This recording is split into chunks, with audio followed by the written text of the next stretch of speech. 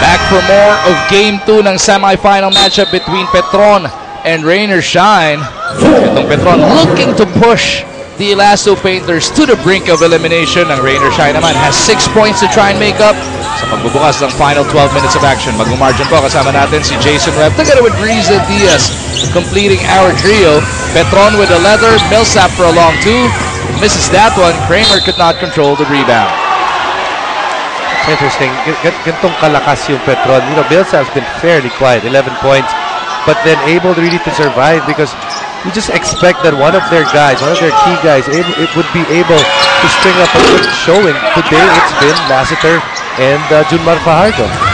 Kasama ni Lassiter, Millsap at Kramer, etong sina Lanete and Lutz. Rain or Shine gets the first basket of the fourth via Larry Rodriguez. Sama niya sina Christiu, Reed, Ibanez, and Matias. Riza, anong balita natin? Kausap maguli Coach Yeng si AZ Reed. Ang sabi niya, AZ, I have a lot of timeout. Kaya kung pagod ka, magsabi ka lang at pwede kang magpahinga. Ang sabi rin niya, the last thing they want is a running Petron on transition dahil napakahirap pigilan. So they have to set their plays very well as to limit their turnovers. Magu?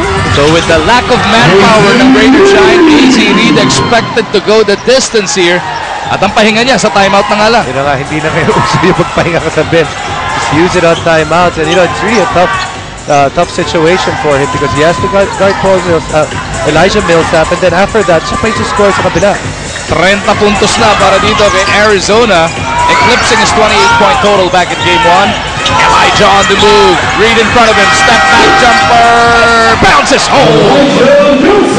And those are the shots. If you're Rain or Shine, talagang nakakapagod. You're trying to get back into the game, trying to get the lead back or a tie, and then your opponent just scores on the 24th second. Chuto Rodriguez. Back over to Chris. Here's a three. Ayaw pa rin. Arizona. Puta pa inabot pula kay Millsap. Elijah Millsap finding ways to be able to contribute to this game earlier. Able to put points on the board this time around. Able to erase points on the other side. Jaire loses it to the sideline, bothered by the defense of Lassiter. Now that's just a poor pass on the part of Ronnie Matias. You've got to sling that pass. You can't just let it float towards your teammates. 2 minuto na lumilipas sa ating final quarter.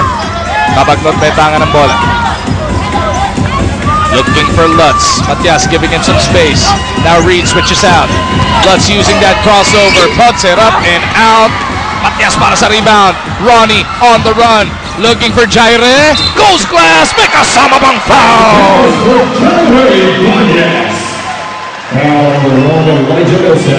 Rain or Shine trying to really not to run so much because natatakot rin sila dun sa takbo ng Petron. But then, you know, this is a team that also likes to run. They're built on running. You can't take away what your real style of game is, and they're able to get points on the fast break on their side. 72-70. Petron up but only by 2. Nanakaw pa. Muntikanan pa makanakaw ang Rain or Shine. Millsap to Lassiter. Shot clock did not reset. Lassiter barrels over his defender. Cleared now by Rodriguez. Christiu slow to get up. Reed is in the front court. Jumps it over. Matias up. Is fouled. Either Kabagnot or Lutz on that one. Lutz ang napituhan. So Rain or Shine with a chance. An opportunity to tie this game with 2 free throws. Pero bago yan, and from this Wednesday crowd enjoying the semifinals inside the Cuneta, mahanap na natin ang ating mga ulalam, mahal na masa fans of the day. Mula sa masarap, malaman, mura at convenient kasi easy to open, ulalam, ready to eat ulam. Para sa masa, mahal na masa, ulalam, 15 pesos lang. Nanlamig yata itong si Matias. Coming off that timeout,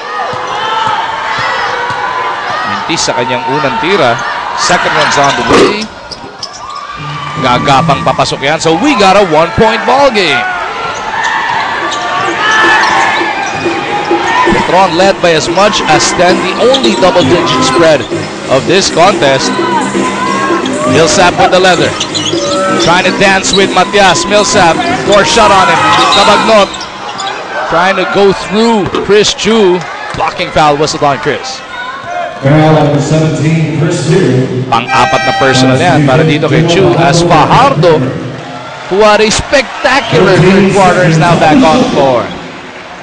More problems para sa Rain or Shine, and it becomes even a bigger problem because mapapagod na lalo si Arizona Rita dun sa ilalagay at mamatay niya sa Junior.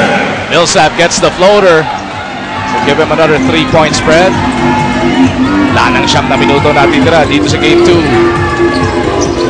Bukas po, break muna ang ating semifinals. Action will resume on Friday as Arwin Santos gets a steal. Arwin Santos with the exclamation point. Some turnovers off the Rain or Shine squad. Petron really taking advantage of them. 76-71. Balik sa 5 ang abante ng Petron. Reed against 2. They go to Matias. He loses it. Kapag picks it up. Millsap on the move. Gives it to Arwin. The floater off the glass. Junmar. Good on the follow. Bonus free throw coming off. Petron likes to get into these runs, especially coming off turnovers, which that make things easier.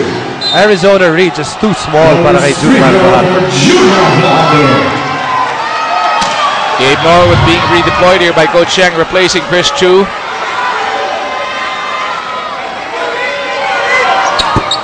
Fajardo misses the bonus though. So nananatiling 7 ang abante ng Petron. We were mentioning earlier, Friday po, magsisimula ulit o magtutuloy ang semifinals with Sanmig taking on Meralco. Tied yun at 1-1, alas 7 ng gabi sa Big Dome. Tapos dito rin sa Cuneta, yung Game 3 naman ng serye na ito, Petron and Rain or Shine, Saturday evening, 7 o'clock. Bukas wala. Break muna.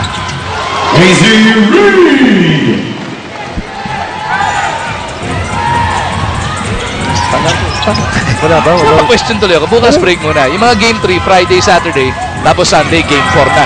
Yung palang ang guaranteed, yung Sanmig Meralco magkakaroon ng Game 4 sa linggo dahil 1-1 yung serye na yon. Etong Rain or Shine gusto makagarantiya rin ng Game 4 sa Monday. Ang problema, hindi masalo, hindi ma-feed ng wide receiver kasi Jairo Ibanez yung pasa na yun. We take a look at this Kawasaki rousing fast break brought to us by Rouser 135 by Kawasaki. Rouse the rider in you. Sayang, ikaw pa naman sana nakaschedule bukas, sabi ni Joe. Oo. Punta ka raw dito mag-isa. Swerte ko naman.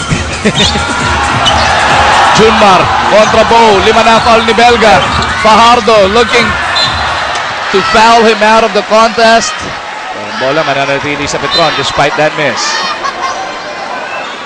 Look at the score. It's a 5-point lead para sa Petron, but it seemed like all this entire game, it seemed like they're the team that's dominated this, pero hindi ganun kalakihan ng kalamangan nila. Biggest lead was only 10. Millsap on the attack. Shot to beat. Millsap off the spin. Wala. Lassiter keeps it alive. Oh, Arwin, akala niya nandun si Kabagnot. Arwin acknowledges that error. Binanggit ni Riza kanina yan na concern nila Coach G at the half yung kanilang turnovers. That one was definitely unforced. Belga sitting on the bench the last few basketball minutes because of those fouls. Gets it over to Reed. They go to Chan. Here's Norwood on the attack. Walang butas. Reed for a 3. Ayaw. Still both leads the entire game para sa Rain or Shine. 0 out of 50. 4 of 26 lang sila back in Game 1. Mas masahol pa ang nalabasan sa gabing ito as Millsap is fouled. Remember how that 3-point shot was always such a big part of the offense of Rain or Shine. It's seemingly especially when they won their championship, hindi mo nga alam kung sinong shoot dahil lahat nakaka-shoot. For the last 3 years or so actually, 3-point shot, isa sa mga talagang ginagamit na bala Arsenal na ito Rain or Shine. As we take a look at our V-Fresh Sigaw ng Bayan, brought to you by V-Fresh. Karunungan, kabutihan, kapayapaan, bukang bibig, sa lamig. all smiles yung Petron fans dahil paupo pa rin sila sa 6 na puntos sa kalamangan. This is a luxury at this point. Pinabagita nga natin, sa ganda ng nilalaro nila, di pa rin sila makawala. Chan cross court to Jaire who touches it down low. Reed though could not handle it. Millsap is off and running. Millsap, tatapikan ni Jaire. Last touch is whistled on Lassiter. Wow, what a save on the part of Jaire Ibanez to be able to not allow that layup on the part of Elijah Millsap. Well, you said 6 points is a luxury, but you have this feeling that eventually Rain or Shine is going to catch a 3-pointer somewhere. And if that happens, mabubura ng biglaan itong kalamangan ng Petron. Low of averages, Eto na ba? Ayaw pa rin. 0 for 16, Junmar. Trying to be fancy with that rebound. Nanggigil tuloy si AZ. Napituan siya ng foul.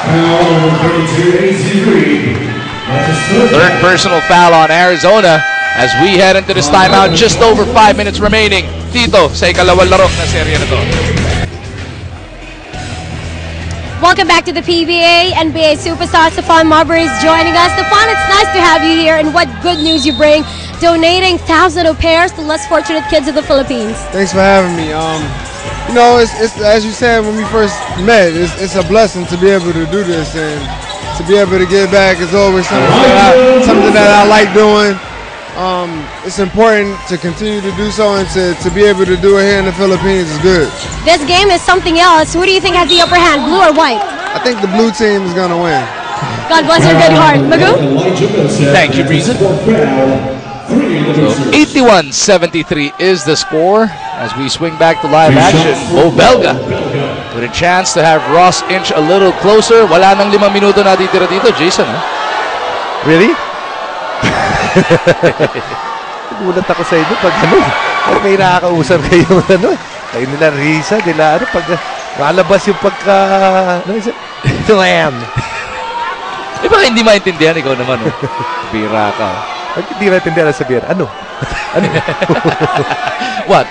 What's that? Belga cans both. Mabasa 6 ang kailangan habulin dito na rain or shine. No guy that's been really quiet, Alex Cabagnot, guy with the basketball. Only no field goals so far, only a point to show for. Millsap against Norwood, goes for the spin. Feeding the Kraken. Belga gambling on the help. Got to help because ito talaga si Elijah, he's there, he's got an open lane. And Fajardo, he's just too big a target. Arizona Reed though, it's a basket dito sa kabilang dulo, may kasama pang foul. Foul number 1, Elijah Millsap. That's his 5th foul. 5th personal foul on Elijah Millsap.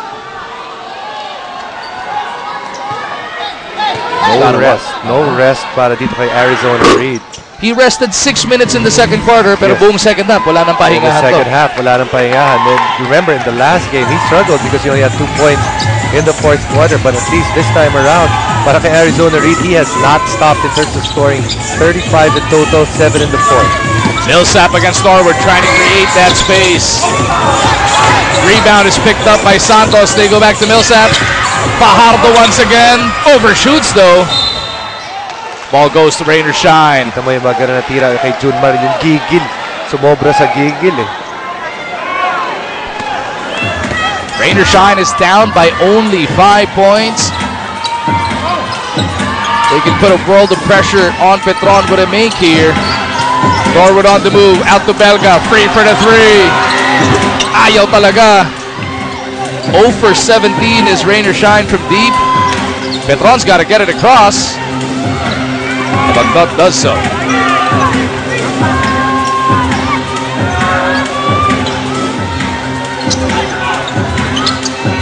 Alex to the left side. Field goal by nahanap mo, Jason.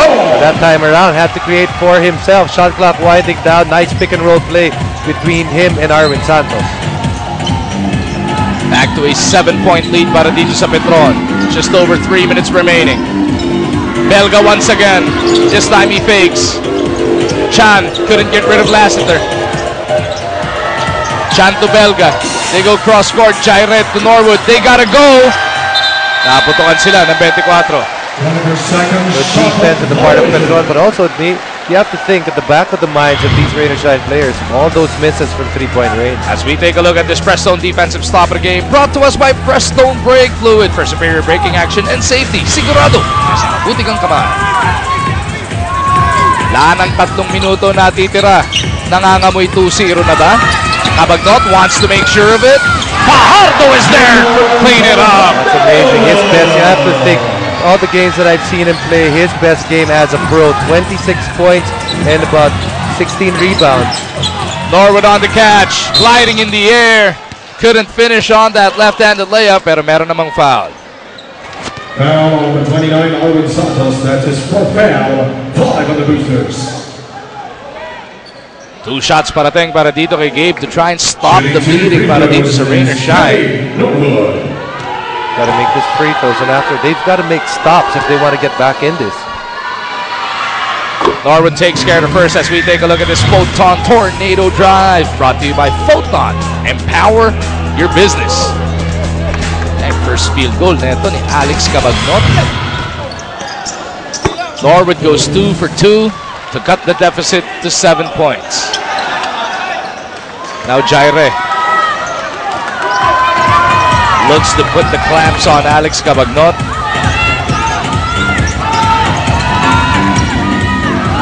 Norwood with a hand on it. Good stop, good stop. Good hands on the part of Gabe Norwood. Norwood pleading with his boys to run with him. Chan for 3. Ayaw pa rin. Grabe. Ayaw talaga pumasok. And now Millsap looks to push it, pero 3 na kalaban niya sa kabilang dulo. No need, you got time on your side. Last 2 minutes! They go back to Fajardo. Fajardo, hindi na binibili ni Bo yung kanyang fake pass. Here's Santos. Oh, drills the 18-footer. It's a big basket. They're pushing that lead up to 9. 3-possession lead para sa Petron. Norwood to the corner. Jaire to AZ. Reach and foul whistled on Cabagnot. Foul number 5, Alex Cabagnot, penalty. That was the first foul on Alex Cabagnot. Shooting 2 is AZ Reed.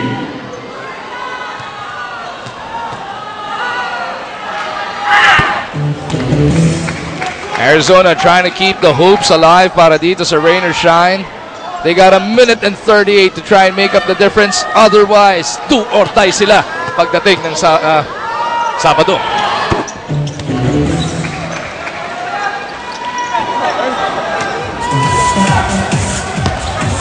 (89-82). Petron sues for time. 1 minute and 32 remaining in the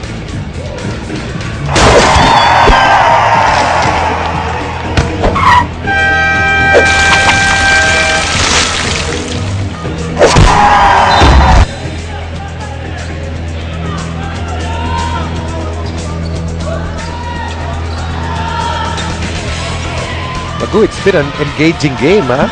Oo nga. Grabe, yung action na nakikita natin dito. As Petron looks to bury Rain or Shine right here, right now. Abante pa rin sila by 7 points. Must stop if you're Rain or Shine at the moment, Magoo. If you're Petron, you make a basket here, you might as well, in your mind, it should be ball game. Especially if you get dying seconds of the shot clock. Cabagnot has 4 to work with.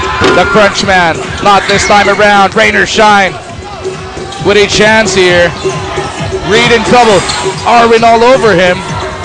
Arizona looking to attack. Puts it up and in. Gives his team a chance in a lot of times. At time, that's just 2 possessions right there.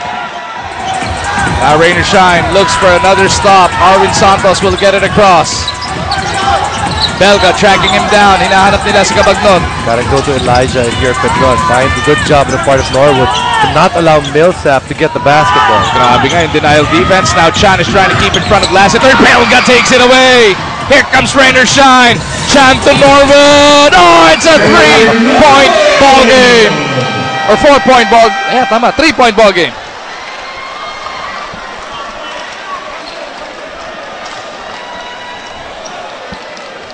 (89-86). Petron wanting to map this out.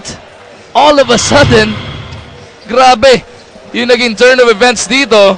First it was AZ, Then they got a steal.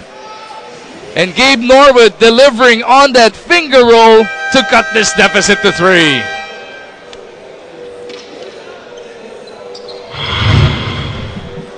Making stops. It's all about making stops. You see the last 2 baskets. Bakit nagkaroon ng pagkakataon? Makatira si AZ Reed as well as to Gabe Norwood. They made the critical stops. But speaking of stops, they still need to make one more. And even if they make one more, they might have to make a shot that they have yet to hit the entire game, which is a 3-point shot. Millsap tatanggap. Petron trying to waste away the time. Gotta go at about that 7-8 second mark. On the shot clock, that is 14 pa nakasulat dyan. Now it's down to 10.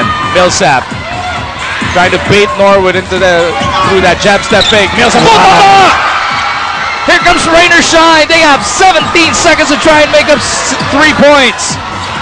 Reed attacking. Reed goes up. No. Stick back is good for Big Bull Belga. Down to 1, but you gotta foul if you're Rainer Shine. If you're Petron, gotta get it to your best free throw shooter. And now Norwood gives up the foul kontra dito kay Millsap. They will be testing the import of Petron. But look at Elijah Millsap. He's actually limping, heading to the free throw line. Is this going to be a case of cramps as we take another look at that last sequence? I know, remember Gabe Norwood, he had to play defense against the best of Asia. Now playing against the best of the PBA, able to play good defense once again. And good rebound there in the part of Bobelga. Pero wala pa pala sa penalty, Rainer Shine, so another foul to give. Para sa kanila, unless they come up with a miracle steal here, all Petron needs to do is get this ball inbounds. And Coach G wants to map that exact thing out. 89-88, 7.7 to go.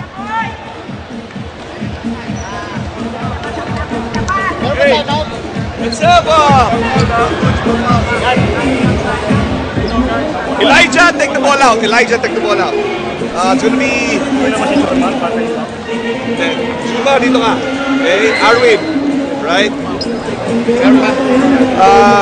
Marshall. Okay? I want Alex the girl. Just open, bigyan natin. If not, but I'm looking for Marshall. Marshall gets it. Okay? Elijah right there. Chico.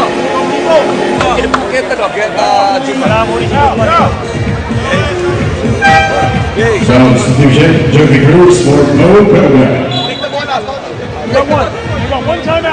Petron is now left with one last 30-second timeout. Ang Rainer Shine, 4 pa. 2 buo at 2:30. What a turn of events, especially for Arizona Reed in terms of his game, doing the talking. 39 today. Wasn't bad in the last game. He had 28, but only had 2 in the fourth quarter. Dito sa fourth quarter ng laro na to, hindi tumigil yung scoring niya. Belga was replaced by Cruz for this defensive purpose. Cruz is going to be manning the inbound from Millsap. Nahihirapan pa si Millsap mag-inbound dito. Umabot yung 30-second timeout nila. This will be the last stoppage para kay Coach G. Jason. And you know, it actually saw the game resets, and it actually said, I believe there was still 1 foul to give on the part of Rainer Shine. That's actually wrong. There are no more fouls to give on the part of Rainer Shine. Kasi last 2 minutes, second team foul means penalty. Elijah, right there. Okay? One guy. You're gonna trap that right here. Okay? Hang on to the ball. Hang on to the ball.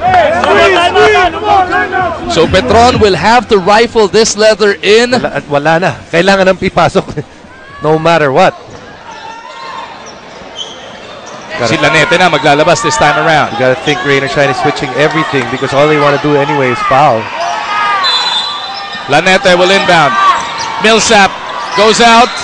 He's fouled by Jaire Ibanez. Millsap didn't like it. And Jaire made him think about it. Yeah, that's what you want to do. You want to gusto mo mawala sa focus kung sino man ang ipa-foul mo. Elijah Millsap tonight is 3 of 5 from the line. On the tournament is a 73% shooter. And now Coach Yang wants him to think about these 2 free throws even more, Jason. You know, after he has 4 timeouts. Okay, he can have a chance to win the game. Yeah. Okay, if he misses on the second, okay, I'll call a timeout. Either way, I'll call a timeout. Okay? We'll set up on this one. Okay? Remember, he has 3 timeouts. 2 full and 1:30. As you look at this foul, even if Elijah makes the first, don't be surprised if Coach Chiang uses another one just to check again. Baka ma-freeze pagkatapos sa una. But if he misses the first, you'd think that he'll let him shoot right after that. 2 shots for Elijah Millsap.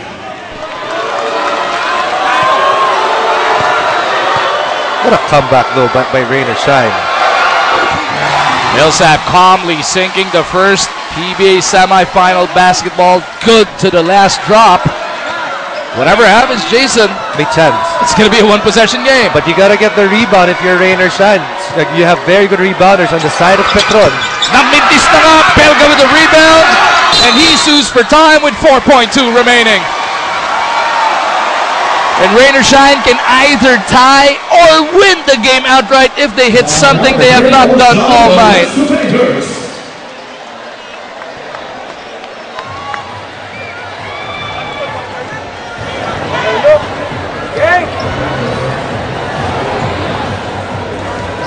Jeff! Okay? Bo! AZ, we will run the little finger, the regular little finger. Chris! Okay? Chris. Okay? Jeff, look! Bo! AZ! Okay? We can go for a quick 2 or a 3. Okay? This is no problem. Okay? Jeff! Go! Okay? Bo! Corner! Steal! AZ! Okay? So, we get the ball to you. Okay? Bo! Either way! Bo! AZ! Or... Hey! Okay? Clear na, ano nyo lang, ha? You gotta love the confidence, Jason. Rain or Shine is 0 for 18 from the 3-point line. Ano sabi ni Coach Cheng? You can go for the 2 or the 3. Doesn't matter. Law of averages. They're about to make one. They're due. 0 out of 18. Norwood ang maglalabas ng bola. Nandiyan dyan si Chan, Chu, Reed, and Belga. Who will they go to? Norwood gets it to Reed, puts it on the floor. Arizona attacks, puts it up. No! And Petron will escape and take a 2-0 lead. And they get a chance to go for the sweep this coming Saturday dito rin sa Cuneta. Talk about these two teams. These two teams are actually very good offensive teams. Pero nakita mo in the end, what really meant or what gave the teams a victory or the other side, what gave Rain or Shine a chance? It was making stops. When Rain or Shine needed to make stops, they made stops earlier to get back into the game. But finally, when Rain or Shine or when Petron needed that one critical stop, Coach Gia Bonilla and his boys able to get that one. 90-88 is your final score. Look at Coach G with that breath of relief na buti na lang nakakuha ng stop do sa dulo. Petron now with a commanding 2-0 lead. They can go for the kill this coming Saturday dito rin sa Cuneta. What a ball game ang ating na-witness. This is only game 2 ng serye na ito. At sa dami ng bida para sa Petron, there can only be one. Best player of this particular contest, none other than the Kraken, Junmar Fardo. Junmar, 26 points, 14 rebounds ang iyong naging final stats dito. Parang gigil na gigil ka pag nakikita mo si Bo Belga. Oo nga. Na-expect ko na physical game yun eh. Junmar, parang makulay na yung laro mo ngayon, no? Parang nagsisimula sa buhok mo eh. Alam mo, simulan nagpalit ka ng kulay ng buhok mo, napakaganda ng mga numerong binibigay mo. Ano ba yan? Kaya ka ba nagpakulay? Dahil ito na ang bagong Junmar Fajardo, pang semis ang bibigay. Double-double, bawat laro. Hindi naman sa buhok to eh. Papasalamat ako kay na-coach na nagtitiwala sa akin kahit rookie pa lang ako. Binuboost nila yung confidence ko, lalo na yung si DI. Ano nga, si Danny Ildefonso, no? Kanina mo binabanggit. Pero pati coaching staff nyo, you guys can go for the kill this coming Saturday. Ano pa ang i-expect namin mula sa Petron? Basta gagalingan lang namin. Gagawin namin lahat ng makakaya namin para manalo kami. Imbitahan mo na ang buong Petroniverse na suportahan kayo dito ulit yan sa Cuneta. Salamat sa lahat ng sumusuporta sa Petron. Binabati ko pala si Arnold sa San Francisco. Tsaka binabati ko parents ko sa Cebu. Tsaka sa UC, lahat ng mga taga-UC. Yung pasalamat doon sa gumupit sa'yo, wala na. Yung nagkulay ng buhok. Hindi pa nahuli. Congratulations once again, Junmar, and congratulations to Petron. Yan po ang ikalawang laro.